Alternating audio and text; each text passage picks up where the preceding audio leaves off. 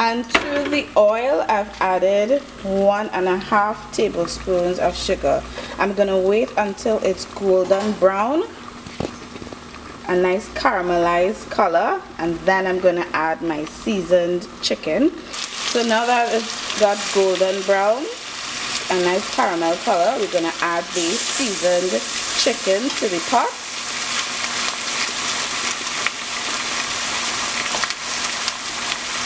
And you're gonna stir it up. You're gonna hear that nice sizzling. You're gonna stir it up so that the caramelized sugar would coat every piece of chicken that you added to your pot.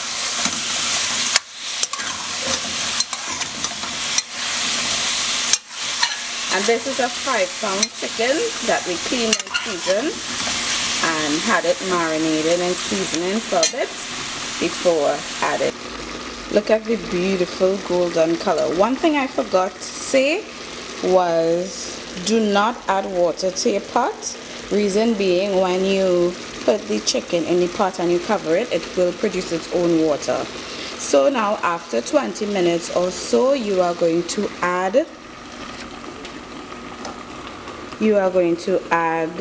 the bell pepper, onion, pimento and tomato to your pot, and then give it a quick stir and then cover it again. And this is really going to bring out the flavor.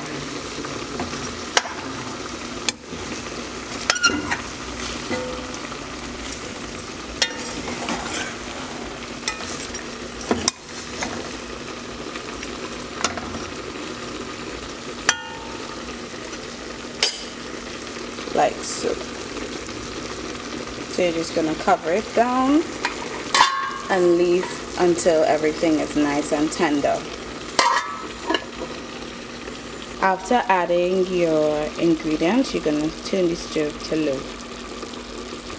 This is what it should look like after about 5 minutes of adding the ingredients. You're nice and bubbly, and you see the water that the chicken created on its own. I did not add any water to this.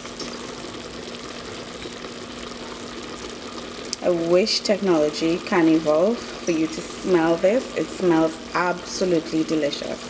So after about ½ hour, this is what you would get. So just to make sure that your chicken is nice and tender, you're going to take out one piece and you're going to use a knife to cut it to see if you're going to use a knife to see how easily it cuts. Right, so that's what you want. You want to make sure it's nice and tender before taking it off. So now that we know that it's nice and tender, we can go ahead and turn off the stove. And there you have it, guys. Trinidad and Tobago stewed chicken. I'm not saying this is the only way to make it. This is just how my family makes it. Everybody has a twist to it. So if your recipe is different to mine, you can comment down below and let me know how different your recipe is to mine. I would love to see you make this. So if you do, tweet me or tag me on Instagram. I would put my social media handles down below. And yeah, let's stay connected. Thank y'all so much, guys. Bye.